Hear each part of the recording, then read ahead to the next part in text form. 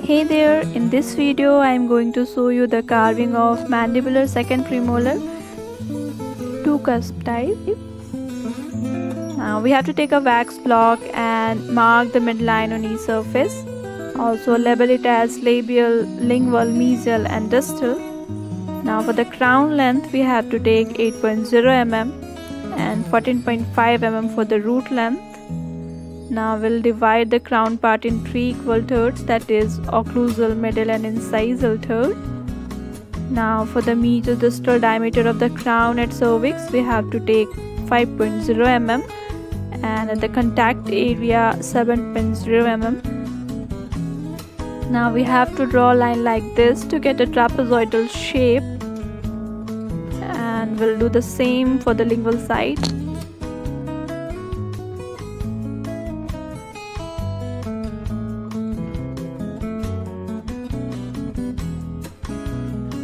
Now we will remove the excess part over here.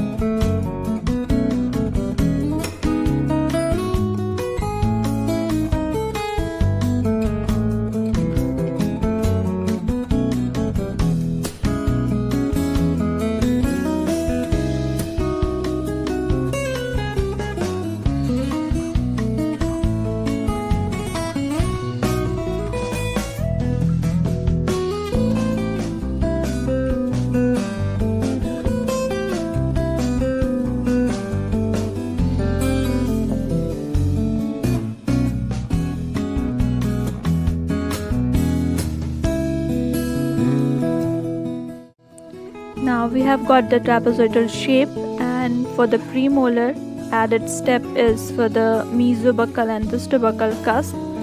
So we have to draw a line like this and we'll remove the extra part.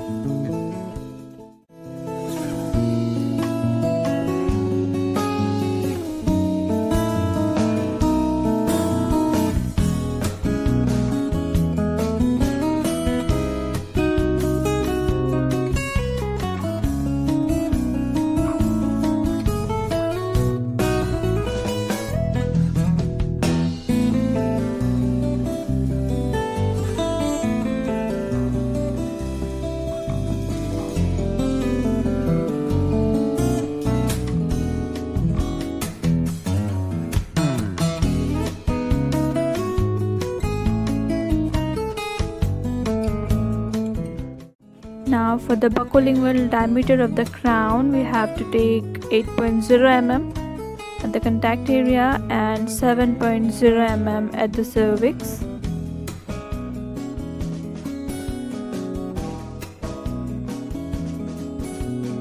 Now we'll carve the buccal aspect, and the mandibular second premolar presents a shorter buccal cusp than the first premolar, with the mesiobuccal and distobuccal cusp ridges showing angulation of less degree.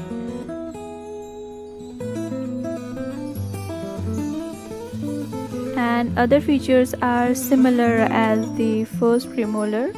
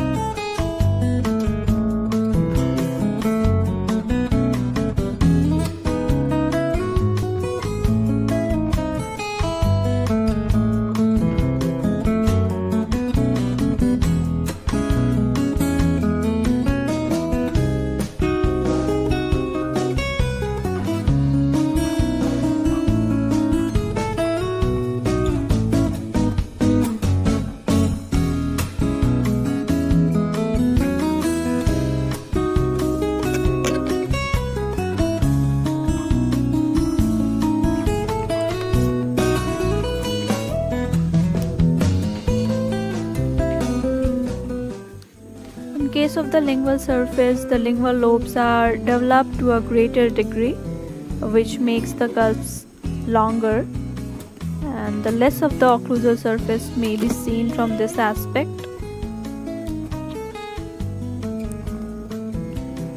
In the two cusp type, the single lingual cusp development attains equal height with the three cusp type. It has no groove, but it shows a developmental depression distolingually, where the lingual cusp ridge joins the distal marginal ridge. The round or two cusp type differs considerably from the three cusp type when viewed from the occlusal aspect. It is a true typal form of the two cusp type. The outline of the crown is rounded lingual to the buccal cusp ridges, and some lingual convergence of mesial and distal sides occurs, although no more than is found in some variations of the square type. The mesiolingual and distolingual line angles are rounded, and one well-developed lingual cusp is directly opposite the buccal cusp in a lingual direction. A central developmental groove on the occlusal surface travels in a mesiodistal direction, and this groove may be straight but is most often crescent shaped, and the central groove has its terminals centered in mesial and distal fossa, which are roughly circular depressions having supplemental grooves and depressions radiating from the central groove and its terminals.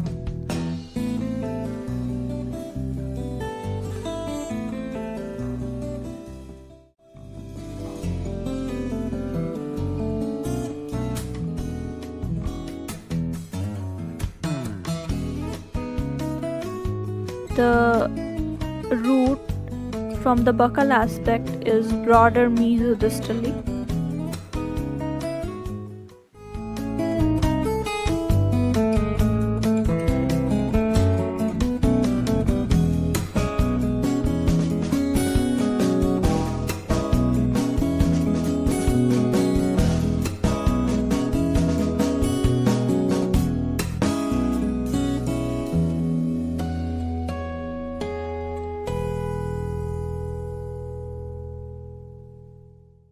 The lingual portion of the root is smoothly convex for most of its length.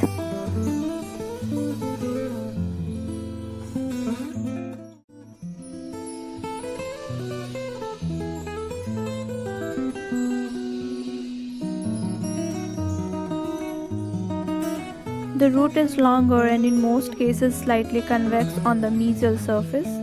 However, the convexity is not always present, and the apex of the root is usually more blunt on the second premolar.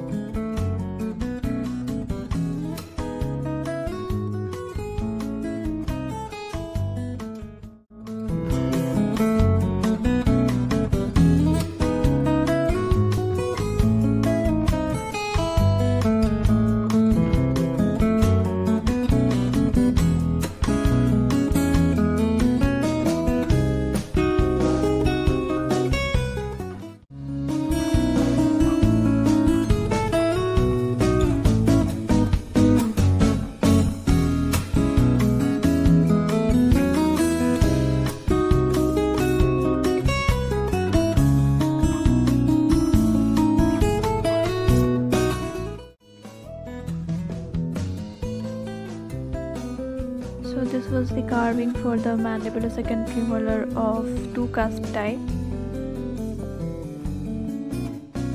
If you like this video, please like, share and subscribe, and press bell icon for the notification for new video updates.